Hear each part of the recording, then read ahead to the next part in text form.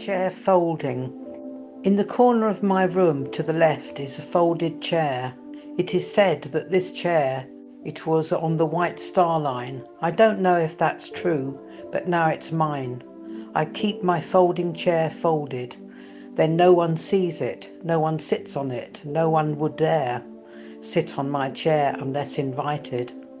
My folding chair is a little bit of history of a family, history of a ship, a story to be retold when the chair is unfolded.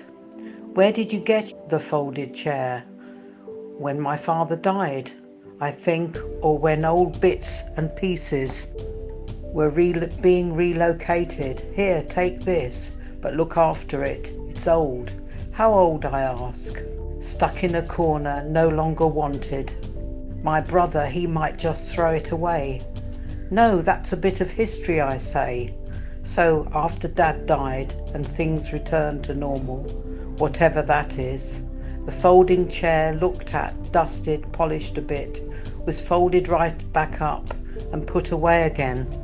This folding chair reminds me of 100 years ago, dark brown furniture, ladies in crinolines and fancy umbrellas, men in dark suits, moustaches, formal and stiff.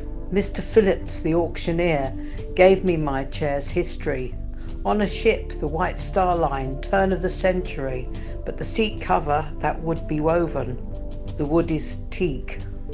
The man that designed this chair, Mr. Russell of 40 Russell Street, Birmingham, he made nothing but these folding chairs for 40 years for third-class passengers on the White Star Line.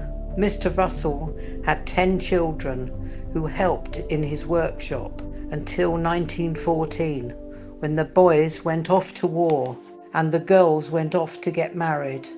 I wonder how many returned to sit on a chair.